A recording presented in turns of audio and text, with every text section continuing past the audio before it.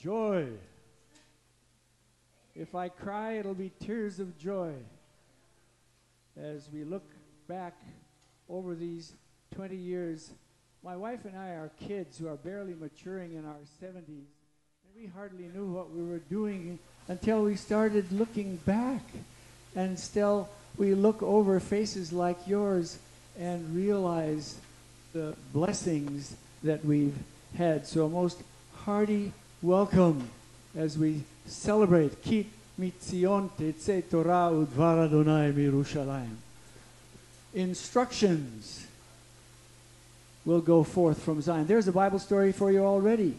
I have a whole lecture on the disaster that when Torah was translated as law.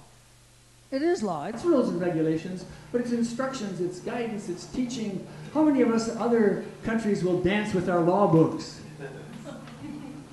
But in this culture, people dance with the Torah. God loved us so much that he gave us instructions how to live. Choose life. Follow the instructor's handbook. And so we're in that mood of celebrating as we welcome distinguished guests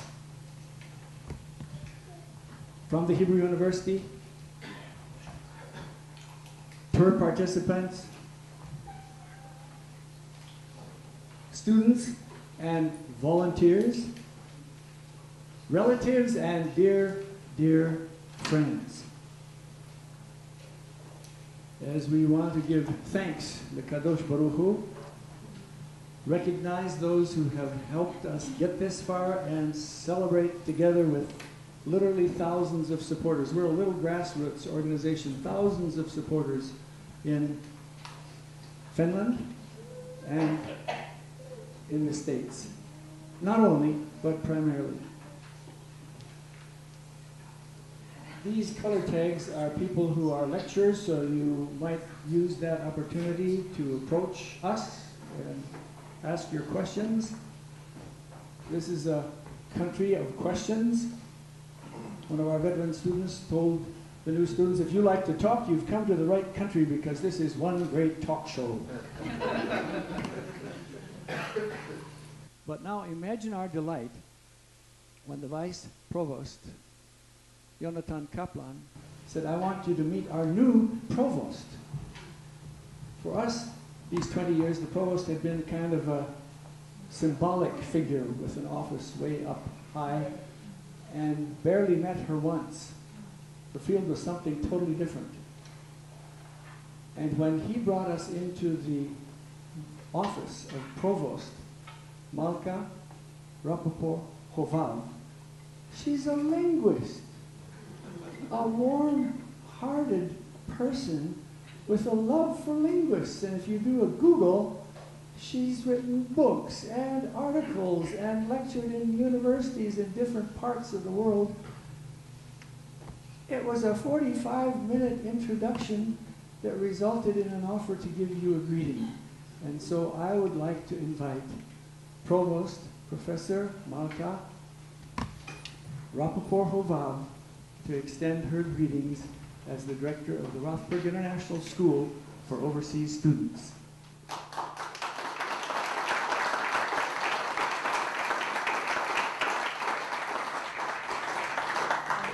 Thank you very much. Do you hear me?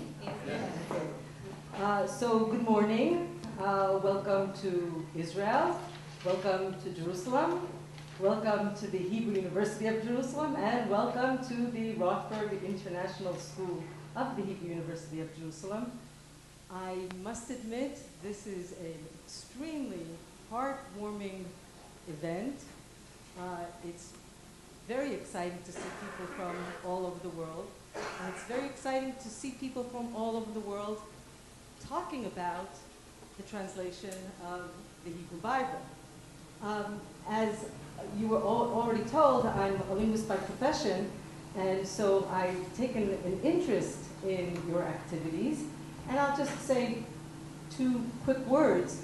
You know, language as a cultural construct reflects cultural reality, and therefore understanding a foreign language is in some sense a way of getting at and understanding another culture. When you deal with translation, you deal with the hope that people of different cultures, through understanding languages, through understanding the respective languages, can begin to understand other people's cultures. Now, at the Rothberg International School, that's one of our fortes. We try to bridge cultural gaps, and being able to do this through a deeper understanding of language is, I think, a very, very, very important activity. I wish you lots of success in your deliberations today. I will only be able to stay for one or two of the lectures, but I'm sure that I will learn a lot from what I hear, and you will as well throughout the day. So welcome, good luck, and congratulations on this very, very, very fine undertaking.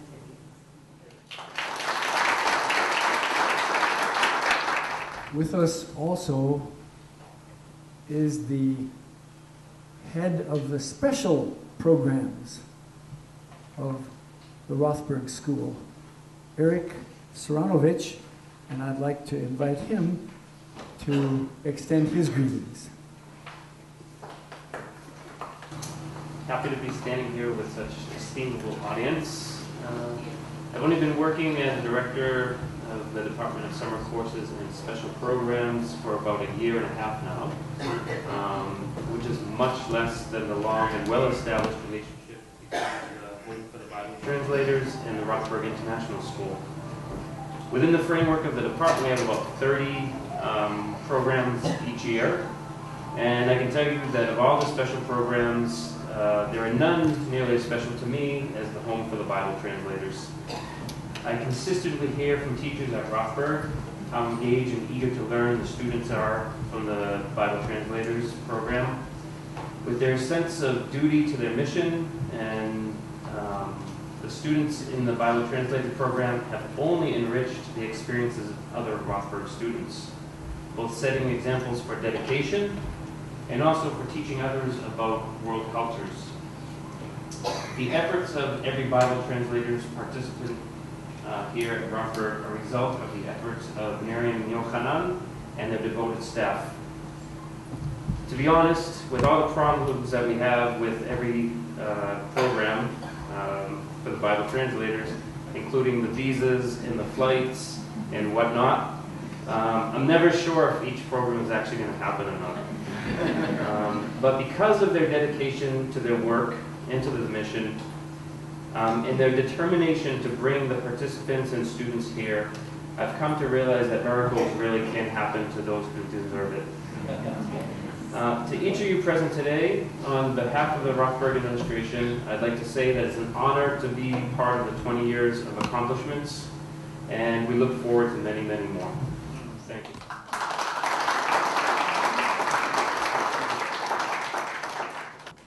The vice provost is out of the country, Jonathan Kaplan. But I have with me some words from the vice provost who accompanied us almost all of the 20 years, Shimon Lipsky. I'm sorry that circumstances prevent me from joining your very special celebration. I hope that my words will do as a substitute. HBT has been a true home since its inception, not only to its participants, but to all who have been associated with this remarkable institution. Allow me, in the spirit of upcoming Passover holiday, which is the most family-oriented holiday, to address you as mishpacha, family. So to the extended mishpacha everywhere, blessings and love over Pesach and beyond. The journey of leaving Egypt toward the Promised Land and the journey of seeking freedom from slavery has not yet ended and might never end. We are all on a journey. We exit and we enter new places. We strive to bring the word of God of justice and liberty. We're on a journey to educate and expand horizons, and we all pray for a better world.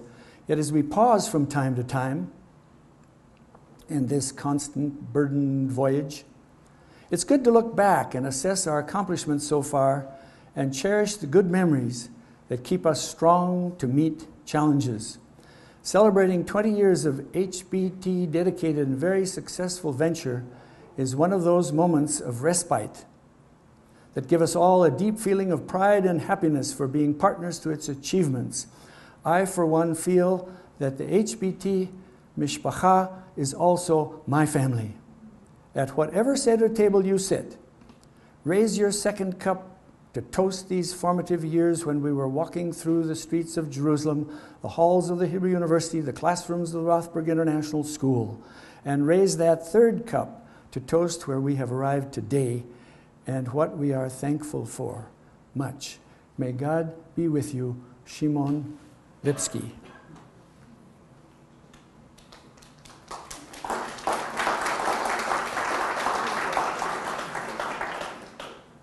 I would like to recognize the vice provost who sat in his office just before Shimon, Yisrael Ro'i.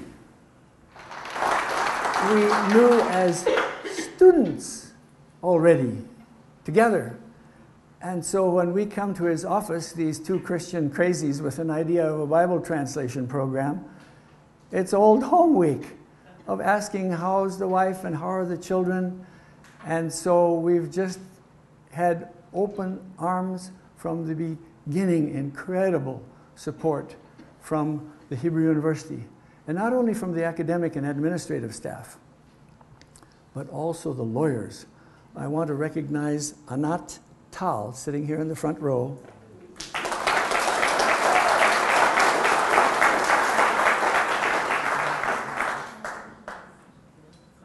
The Ministry of Interior has tried more than once to cancel the program. Our students are just coming to be illegal settlers. And when we prove for the last 15 years what's the departure flight of every single one of them, and appeal, they refuse without a reason. One time she used such big cannons that she went to the Attorney General of the State of Israel, who came down on a high official in the Ministry of Interior, who overturned the decision of the lower official. And that happened once, and hasn't had to go that high every time, but she has several times literally saved the program. And we are so deeply grateful to Anat Tal. Now, the one who was the head of the special programs most of the years that we were here was Joel Nesson. And he is that kind of a guy that he practically climbed out of the sickbed to come and share with us now. Divrei Torah.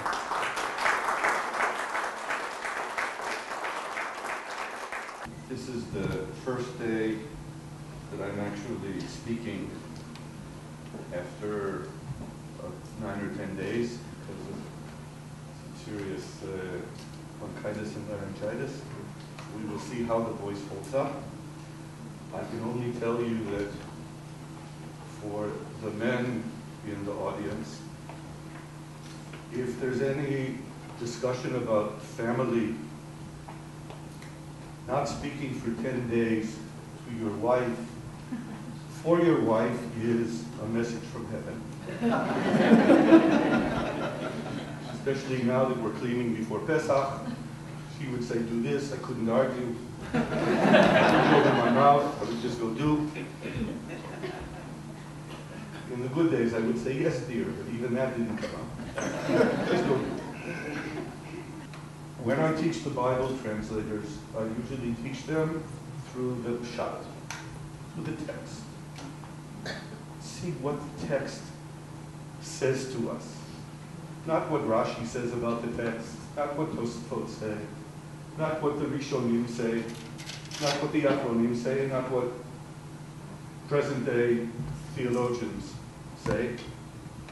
Because the idea, for me, is not to teach theology. It is to teach the text. And as I looked at the text of this past week, in the book of Vayikra, I said to myself, my goodness, what are we going to talk about? Sacrifice is a sacrifice is a sacrifice. And whether it's a meal, offering with a little bit of a pancake, some oil, or whether it's meat, or whether it's birds. I mean, it's a sacrifice, folks. How much are we going to talk about sacrifice? How much is there in the text that really is not understood? Maybe, perhaps, the kinds of animals that we have to identify. It's a problem. And then I came across a word in the text that is not often repeated in the Tanakh. It says as follows. ואם האכול יאכל מבשר זבח שלמיו, ביום השלישי לא ירצה המקריב אותו, לא יחשב לו, פיגול יהיה. Pigul. Not a word that appears a lot.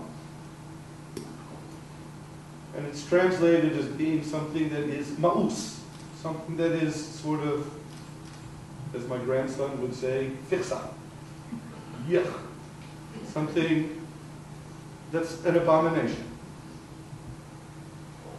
And now you think to yourself, oh my goodness, here we are starting a wonderful simcha, and I'm going to talk about something that is ma'us.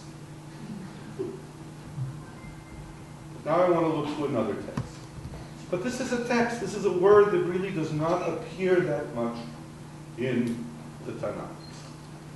So now I want to jump a good couple of 100 years, 1,000 years in history, and get to Sefer Yechezkel, where it is used again. And by the way, here it is used, Vayikra, I mean, Kohanim.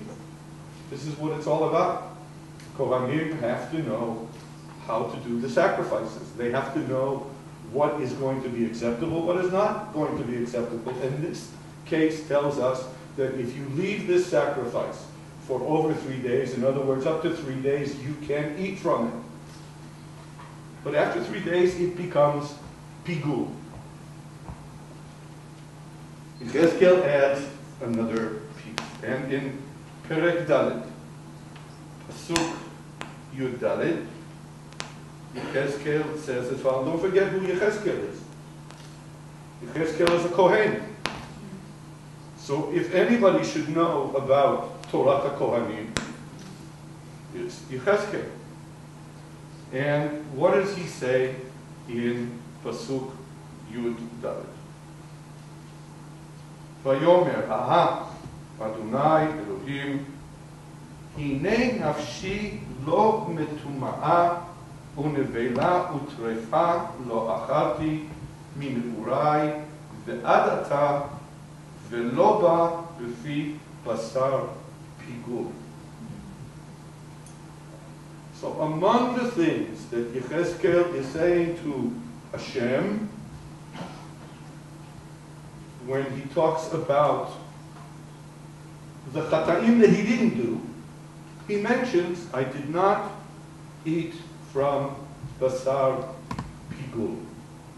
But what's important is what Yechezkel says at the beginning of this pasuk. Nafshi. It's not just a physical nefesh. It is a soul. It is not just the nefesh physically which did not eat basar pigul, but it is the intention. It is the soul. It is that which comes so inwardly.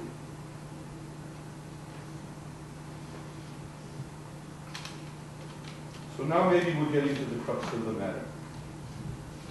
Let's look at the soul. Remember, we're not talking theology. Soul. The end of the book of Shemot. For some 200, 250 psukim, what do we read about? We read about the Mishkan. And we read about how the Mishkan is built. And not just, okay, go get a couple of goat skins and put them up. and this will be the house of worship. But we are down to the type of skin, to the type of knot that you have to tie in the wood that you have to get that comes out of special acacia trees and so forth and so on. In other words, we are down to such detail that one can almost not imagine a people wandering through the desert being able to follow these instructions. And yet they do. They build a Mishkan. Miriam and Yochanan, you have built a Mishkan. You have built a home that is so detailed, and its purpose is of the highest. Certainly not pigul, but certainly, yes, the nefesh, the soul. The two of you have put into this house your soul. And I say it almost as singular because the souls of the two of you are one in purpose. And it is this Mishkan that we are celebrating. And when you look into this Mishkan, you say to yourself, okay, so now we've built this wonderful home, what do we do with it? And we come into Torah Kohanim. This is what you do. This is how you do it. This is how the sacrifices are to be done. Sacrifices in reverse quotation. This is the content that you put in. And these are the performances that you do because you do them out of the purity of your soul. You have put into this magnificent house everything that the Torah teaches us. You have built the house and you are doing Torah Kohanim. Because what are the sacrifices? The sacrifices are in the form of tefillah. Tefillah bakasha. Anat can certainly talk about your bakasha. And her bakasha. And the Attorney General's bakasha. But more so your bakasha to Elohim about how you teach Bible translation. Why do you bring the people to Israel? Because it is important for them to see this land. It is important for them to understand what the Nechalim are in the Negev. First of all, we've got to look hard to find them. And that's the point of the text.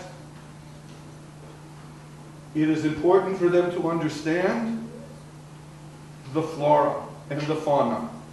It is important for them to understand that here starts the Hebrew language. Nowhere else. Here it starts. And here it is important to use this language as much as one can possibly use it in the translation.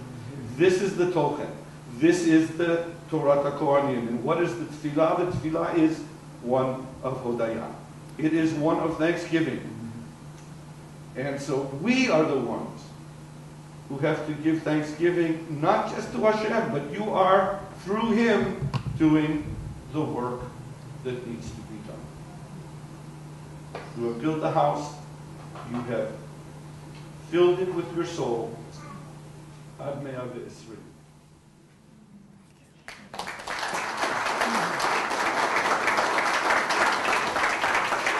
And that's our vision, to keep it intense, to train mother tongue Bible translators to learn the language of the Bible in the land of the Bible. The program really got started in Abidjan in 1993 when there was going to be the dedication of a new translation, and it was canceled because the beneficent dictator died. And here were all these heads of Bible translation organizations for a celebration that didn't happen. And so Miriam and Julie Benting, a Bible translator from England, sat those folks down and said, what would be the ideal program for Bible translators? And they brainstormed, and so we had something in the hand to present to Israel Ro'i when we came to the Hebrew University. and it got ramrodded through the academic and financial committees, and we were up and running in just a matter of months. Text in context. I picked up a new slogan just a couple of days ago. A text is a cart full of contexts. In fact, there are two contexts when it comes to translation. There's the context of the source text, and there's the context of the culture into which the text is being translated. And as things have happened, the pendulum over the last maybe 30 years has been swinging to emphasize the context of the receptor culture and language. And there's been, I would say, even a neglect of the context of the source language. So that it won't hurt at all to swing the pendulum back a bit and balance these two contexts, because of course you need to know the culture. But if you bring a mother tongue national Bible translator here, they already know their own language and their own culture, so that they can be steeped in the world of the Bible to the extent it can be re-experienced here in this land and where else, more than here. That is our aim. In fact, we, together with another scholar in the States, doctor's degree from Harvard, John Munson, have come up with a new term. If we've got text criticism, source criticism, redaction criticism, historical criticism, literary criticisms, audience criticism, why not add another, context criticism? Being very aware of the features of this land where the text was written. If you want a term in jargon, I'm saying this a bit tongue-in-cheek, the aim of a Bible translator, training of a Bible translator, is to reduce the artificiality of the cognitive environment of the translator. And it actually makes sense that you want to take the wrong ideas they have about this country and about the language and replace them with correct ideas. So those of you who've been on the tour, we've asked of you every evening to write up something for your own sake and also for ours. What was new? What did you think you knew and you realized you were wrong? We had a Bible translator from Nagaland, northeast India, more Chinese than Indian. And he stood on Mount Zion, looked at the other way around, stood on Mount of Olives, looked at Mount Zion, and he said, "Oh no, I read Kidron Valley, lives in the Himalayas. He thought it meant from one mountain range to another, and he used a word that meant 50 kilometers instead of just 1 kilometer. So sometimes there are fun things that happen and sometimes more serious. As people in their urgency to get the scriptures translated have been translating from French and German and English to other languages. In an emergency, okay, you can understand that some people will do it that way, but anybody knows that that's not the best way to do it, and that this country has amazing resources that people who haven't been here don't even know. Its hills, its valleys, its roads, in other words, topography. Its brooks, its rivers, its lakes, its seas, hydrology, its earth, its stones, its ores, geology, its climate, its seasons, rainfall, meteorology, its plants, its animals, farming, commerce, trade, military, defense, all these matters, even starting with such a simple thing as directions, yama, east. But in Hebrew, it's toward the yam. Toward the Mediterranean. Kedma, it's west. Kedma, looking toward the sun. Kadima, in front of you, the east. Negba, toward the Negev, the aridity border. As people got so used to that using our replacement words for what is actually said, toward the sea, toward the rising sun, you know, toward the aridity border. The King James has the people coming, Negba, out of Egypt, coming southward out of Egypt to the land of Canaan, because they got fixated on it being a direction rather than realizing the context. And on and on. So why couldn't you study history and geography and climate and language elsewhere? You can. But when you studied here, you're standing where it happened. The geography, you're seeing the context of the hills and valleys and why the route went here and why the military campaign happened in that way. Climate, you experience it. Language, you speak it. And just for fun, some examples. Grapes. One of the Nigerian groups thought grapes were grapefruit. And imagine Joshua and Caleb carrying a horrendous branch of grapefruit. Hyssop was a tree. Instead of, you know, the extremes, cedar and hyssop, positively leadership, responsibility, negatively arrogance. Hyssop, positively humility, negatively worthlessness. And just couldn't believe that the hyssop is this little furry herb. Or stiff-necked, translated as hard as a beetle in one of the languages. White as snow, they've never seen snow, translated it white as milk. What are you going to do in Oceania where there's a volcanic island with a little plain around it and the only animal that is herded is swine? You can't say the Lord is my swine herd. You've got serious problems, you know, that have to be adjusted. Say the Hebrew word for sheep. They've never seen a sheep. And then footnote. We stood on the Mount of Olives again, looked at Mount Zion. The fellow from Papua New Guinea said, mountains? These aren't even hills. And the fellow from Chad said, no, these are mountains. And I said, okay, forget French and German and English and the way they've pictured this. You're now seeing it. So pick the right word so that the people in your language will get the right idea the first time around. Now, in terms of impact, we've had 129 students, 76 of them speaking different mother tongues whose languages and flags are displayed here, and our alumni displayed on the other wall. Some of them are not just better trained translators. We've got at least one on each of the Hebrew Bible Old Testament projects that are over 500 projects underway right now.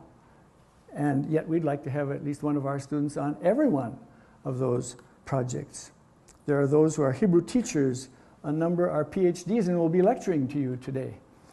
And those who have already gone on to the stage where they can be consultants. They can be the last one who okay the translation before it goes to being published. And then, of course, there's the personal impact. People of pagan background, people of Muslim background. The incredible love for Israel among people of Muslim background. We've experienced it ourselves among our students. They're not baggaged by Europe and those traditions. They're just reading the text. And it's exciting. We've had 48 consultants. They're overburdened. They're the bottleneck in the spread of the translations. They've got too many projects going on. And so they can't come, you know, maybe when they retire.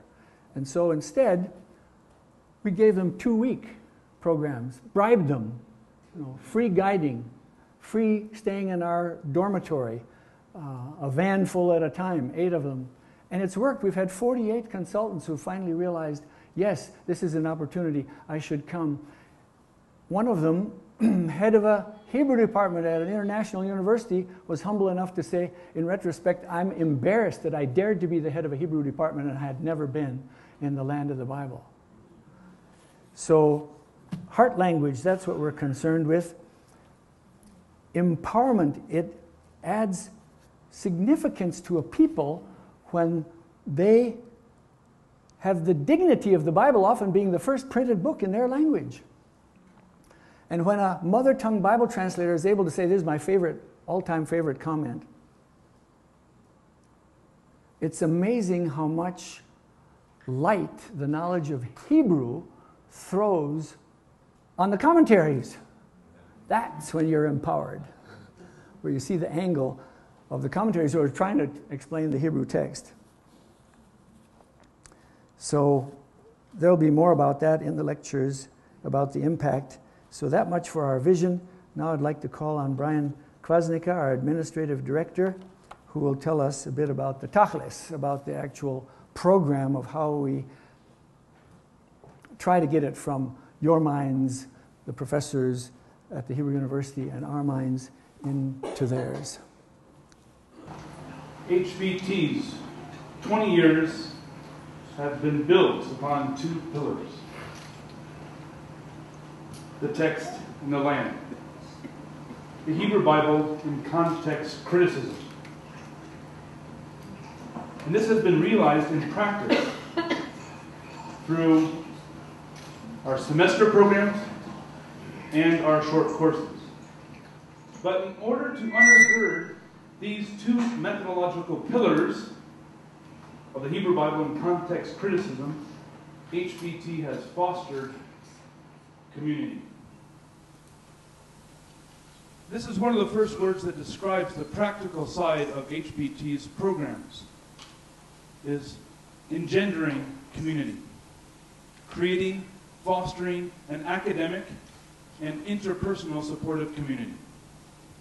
HBT has striven to provide an academic family here in Jerusalem, a home environment which has sometimes been misunderstood as not being academically rigorous. But this is far from the case. Not only are Hebrew University standards high, but Miriam has high standards that she keeps us to, thanks be to God. The staff has faithfully tried to keep the Hebrew text and translation issues at the highest levels that the students can benefit from. And there are 5 core courses in the semester program. Biblical Hebrew, 90 hours, 6 credits.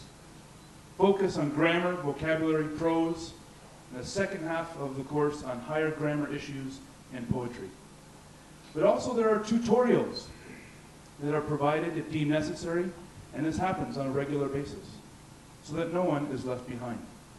This is also to help them more quickly accelerate, and this is part of the home or community atmosphere. This biblical Hebrew focus is represented by Professor Emmanuel Toad's paper that will be given later today. Our second core course is Text in Context, Historical Geography and Cultural Context, which is 4 credits or 60 academic hours. This emphasizes the archaeology, the architecture, the flora, through Neoknomim experiences multiple times and lectures as well. Fauna, which is expanding even as this semester begins with a new Biblical Museum of Natural History in Beit Shemesh that we've now utilized twice. As well as history, regions, periods, the famous lectures that Dr. Halvor Ronnie provides. And this second core course is represented by a number of 2 papers that we will hear today, Dr. Ronnie Sim and Dr. Wayne Horowitz. The third important course was only added a couple years later from the beginning, because Hebrew as a living language was realized to be a help in learning even ancient biblical Hebrew. This core course is represented by Dr. Aaron Horncall, who will be presenting us a paper on these issues. The smallest of our 5 courses is called Discourse Analysis. And this is often subsumed into a biblical Hebrew course, but it is highlighted in the Home for Bible Translator courses because it provides an additional focus on a discipline that is a bit separate. It helps better understand the text as a whole. What is discourse analysis? Many people often wonder. It is an approach to interpreting the Hebrew Bible that seeks to understand a discourse's use of language and that examines the structure of the entire discourse unit to better understand the text as a whole. Or another attempt to try to provide clarity to discourse analysis, is a process of investigation by which one examines the form and function of all the parts and levels of a written discourse, a paragraph, section, or chapter, with the aim to better understand both the parts and the whole of that discourse. So we're not learning just vocabulary or semantic domains, but putting it together as a whole. This is represented by Dr. Uche Aaron, who will be sharing with us later today. And finally, we have a June exegetical translation seminar that has been taught by some people who are here and represented by Dr. Katie Barnwell and Bob Carter, who will be sharing later today as well. In this June exegetical seminar, the whole month is taken up in trying to put together all the pieces that have been learned and capitalizing on them for practical purposes in translation. These 5 courses couldn't be done without key faculty, yes?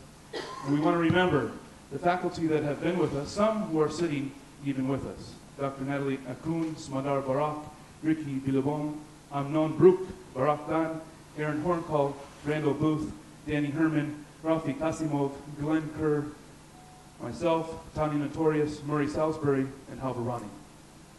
As well as international consultants for the exegesis seminar in June. Katie Barnwell, Julie Benting, we heard is instrumental in the beginning. Bob Carter, Noah Lee, Brian Vandriak, Hani Kuhn, Murray Salisbury, Tim Welt, and Linnell Zogbo. And this is our core course, the 5 courses. But since 2006, and more systematically since 2010, we have realized a need to expand the work to touch the academic community who cannot be here for 6 months. And that is done in short-term programs, sometimes specialized specifically for that institution. Initially, a PhD, 1-month course with Nairobi Evangelical Graduate School of Theology, next, later known as Africa International University. But also, specialized courses for international consultants that are only 2 weeks long, whereby these busy individuals who are responsible for so much can enjoy a 2-week foretaste of what is to come. These 2 sections of our courses are represented in our schedule before us in 3 parts. The importance of the original context of the text, with Professor Wayne Horowitz and Dr. Ronnie Sim coming up in just a few moments. The second part, our second pillar, methodological pillar of Hebrew as a source language, represented by Aaron Horncall, Emmanuel Tove, and Uche Aaron. And then our third part, the history, the legacy, and the future, the past, present, and future of the Home for Bible Translators. We want to thank you for coming, and this is just a practical introduction to our courses and for the remaining time we have today. But it would be a mistake to continue with our program without acknowledging the founders, Dr. Halvar and Miriam Ronnie. And in order to honor them most, we have asked Dr. Katie Barnwell, Bob Carter, and Sammy Toye to come forward and present a gift to Halvar and Miriam. We know that Myria represents the language, yes? And we know that Halvar represents the land. And we have been thinking of different aspects in how to highlight this.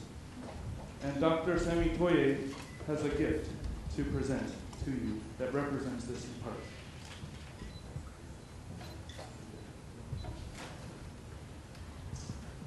On behalf of all the Bible translators from Africa, from various continents, we want to express our love and our gratitude for the time we spent here and what we have learned. We are so much grateful to them.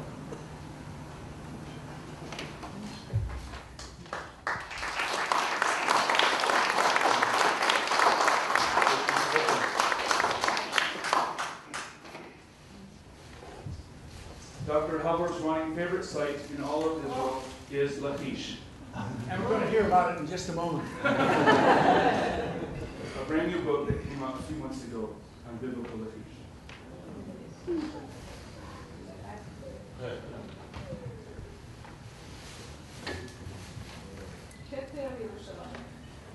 This is the Hebrew University edition of the Aleppo Codex, which is a symbolic gift because we are hoping that even later today, or very soon, the Home for Bible Translators will now own also a pasul, but still exemplary Torah scroll.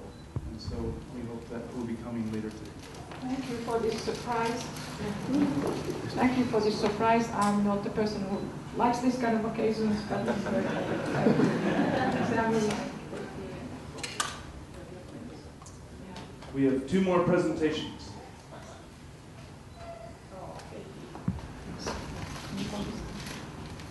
I just don't have words to thank you. I had the privilege of being here in 1993 when I saw this vision being born. I saw what was in your hearts, and indeed, as I said, you gave your soul, you gave your being you had the vision of having a place where, not just a building, but a place where people could come from all over the world and feel at home and learn together. And we praise God that that has been fulfilled. And we thank you for your love and faithfulness, your vision, the way you have followed God's leading over the years. Thank you deeply from our hearts.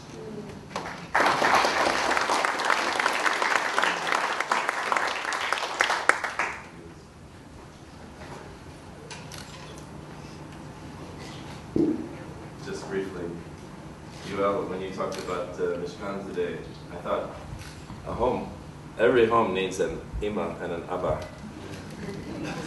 And we're all their children. We're so grateful for you and your love for us. Thank you. God bless you.